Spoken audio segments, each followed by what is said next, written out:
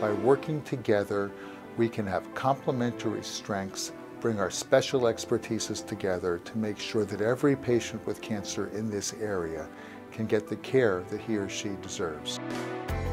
We are the largest group of cancer care providers in the region, and it's a very exciting time to be able to interact with our other colleagues, basically to leverage all of our things that we do really well to provide innovative care for patients and share subject matter expertise across hospitals.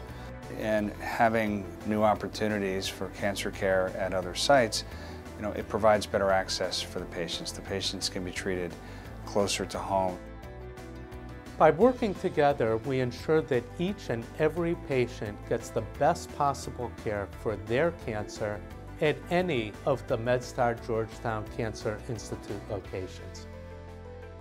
So it is really exciting that our patients, regardless of where they live, have close access to clinical trials, to multidisciplinary care, to all the specialties under this network.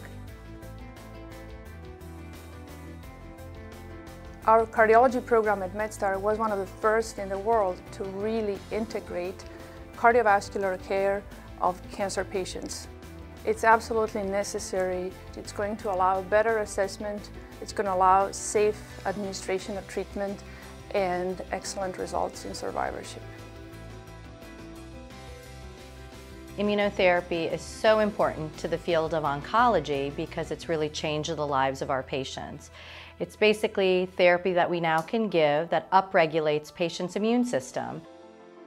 Being in the Institute, I feel like I have access to so many wonderful things, and the relationships we've made across the region really benefits our patients.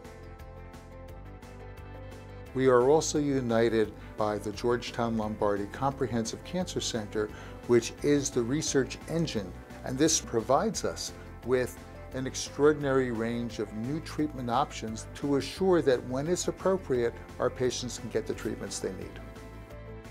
And I think what we really strive to do is to treat not just their cancer, but the whole patient, and think of it in the context of their family and their friends. And I think that's something that is true throughout this network. We give patients hope. Hope that they're going to be able to get back to a normal lifestyle, as well as to have a very realistic chance of actually beating their cancer. And if we're going to conquer cancer, it is only when we get away from the I of taking care of cancer and we get to the collective, to the network, that we will work together to cure and conquer cancer.